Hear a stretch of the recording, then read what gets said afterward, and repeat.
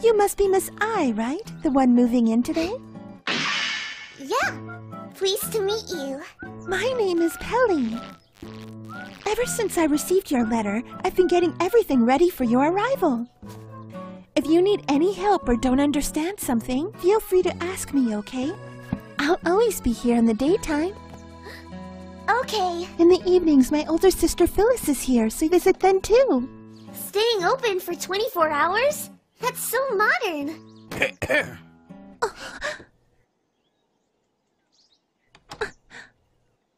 You must be our new resident, Miss I, am I right? Yep.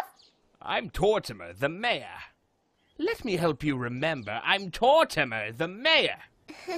I know this is sudden, but I need you to answer a question for me. Huh? In the upcoming ballots, who do you think is the most qualified? Number 1, me the mayor. 2, me the mayor. 3, me the mayor. Or 4, me the mayor. But they're all you. What a cold-hearted thing to say. Miss I, please answer as you the mayor. Huh? This winter, we'll be having another election for mayor of the village. Mayor Tortimer is constantly worrying that he won't be re-elected. An election? For the mayor? Oh! It's you, the mayor. I vote you. You, number... whichever number you'd like. I see.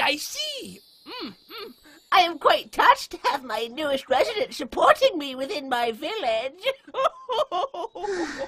Miss I, your landlord will be Mr. Tom Nook. When you're ready, please head over to the Nook's Cranny's Good Shop to receive your house key.